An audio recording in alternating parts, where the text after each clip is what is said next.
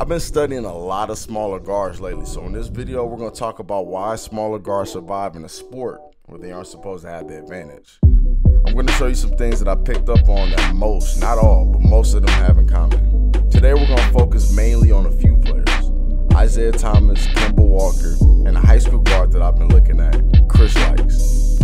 So that my YouTube channel doesn't get shut down, I won't use any college players in this video. But Isaiah mainly because he's right behind Russ and Harden in the MVP running. Now there's a lot that I can cover that I feel like they have in common with a lot of good guards, but I'll just cover a few.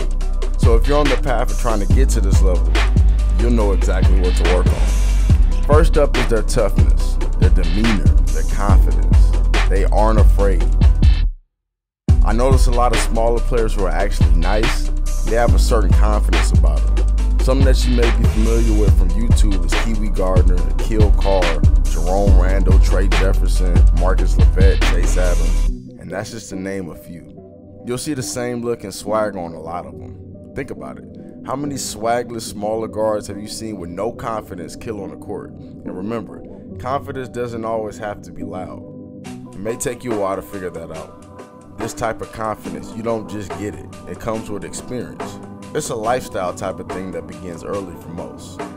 Second on the list is these smaller players, they're shifty.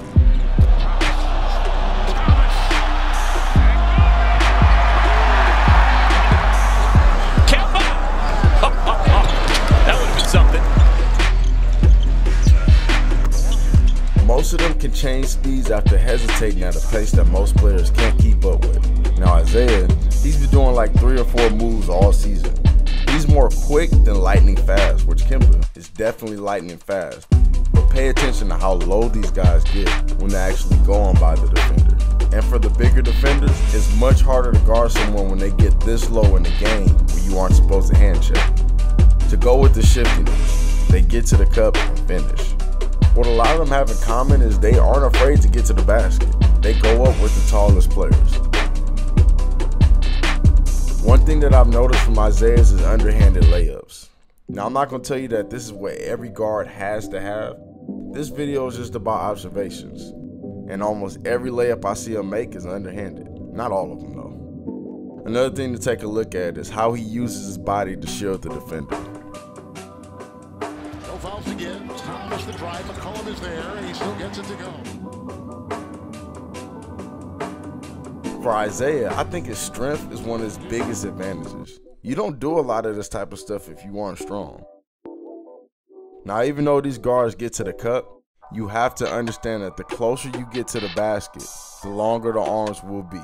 And if you understand that, it'll save you from a lot of dumb turnovers.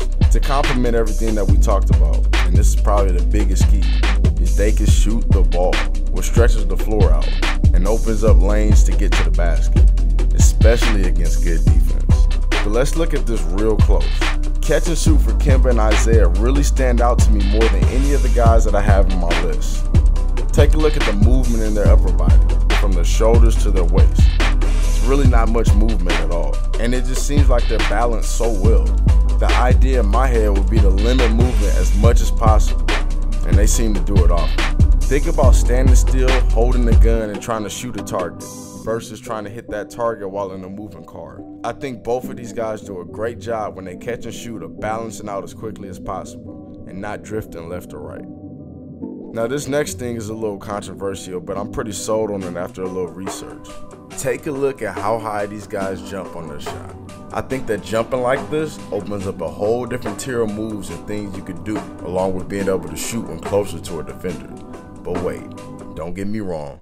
I'm not saying that you have to jump this high to be able to shoot well, because that's not true. Think of guys like Steph Curry, who really doesn't jump high on the shot, particularly catch and shoot. But I think him not doing that allows him to shoot further with ease, opposed to if you jumped a lot on your shot.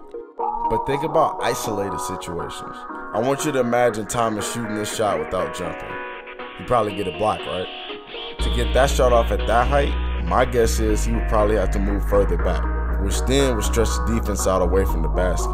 But my point is, I think that the way that these guys jump allow them to get their shot off when they're closer to the defenders. And to add to this, I can't name any players, even Steph, that consistently don't jump on their mid-range pull-up when being guarded tightly. I can't even imagine how it would look. Isaiah really does a good job at picking spots in the mid-range and raising up on balance. Now, everything we talked about, these guys combine it all into their pick and roll play. This is the key for smaller guards. We talked about their shiftiness. They actually shake defenders really bad on screens. It's tough when you know you have to guard a player like this, but it adds another element when you could potentially run into a screen or step on that screener's foot. This is what the guards of today are good at, Isaiah in particular. If you go under screens, that's it, he'll shoot it. You have to stay attached to his hip. I'm surprised he doesn't get doubled off the picks more because of this. If the hedge man doesn't step up, he will shoot it. If you're worried about the screen and not about him, he will shoot it. It's a tough cover. Same goes for Kemba. He shoots so well that it makes the hedge man run out hard, and he sort of masters splitting the picks. Pay attention to how low he rolls the ball to where the defense can't reach it. Just something to take note of. Another thing you'll see both of them do is they're shot hezzy. As I stated, they can shoot. So the slightest look at the basket, hand towards the ball, changes speeds, and they beat you. Often the second line of defense. Oh, goodness. Oh, how quick is that? Oh, my goodness. Wow. So take it how you want. Just some things that I've noticed. I know some of you want to learn how to do the half spin, maybe the step back, but these guys are dominating really just off of pick and rolls, catch and shoot, and just having heart. We'll go over that other stuff later. Anyways, that's it for now. In March, we're picking it back up. If you want more, be sure to like the videos and subscribe to our channel. And also follow In The Lab Lifestyle. We're getting things going on that channel also. Stay tuned in next time.